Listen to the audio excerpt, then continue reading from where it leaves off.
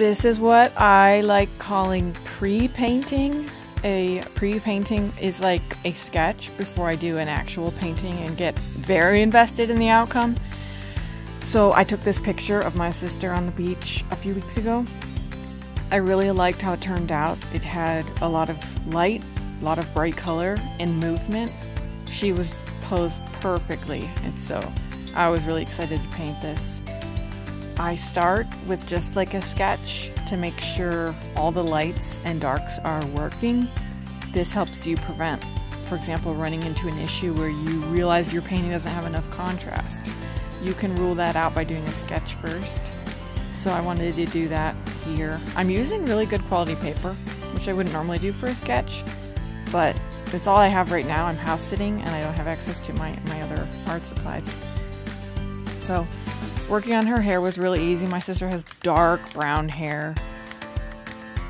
I believe it's almost black. I believe. That sounds so bad. She's your sister. You're dead. Oh, there it goes. That was hard to pull off. Wet and Wet is so juicy. This is like my favorite part. I did not print out the picture of her and then like trace.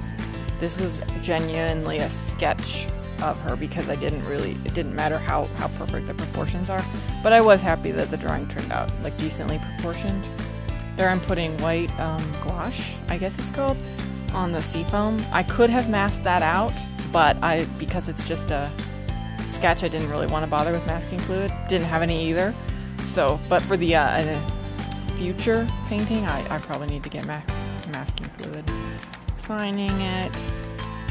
I really like how the light turned out, the reflections. That was a lot of fun, and I'm looking forward to doing an actual painting of this. Thanks for watching.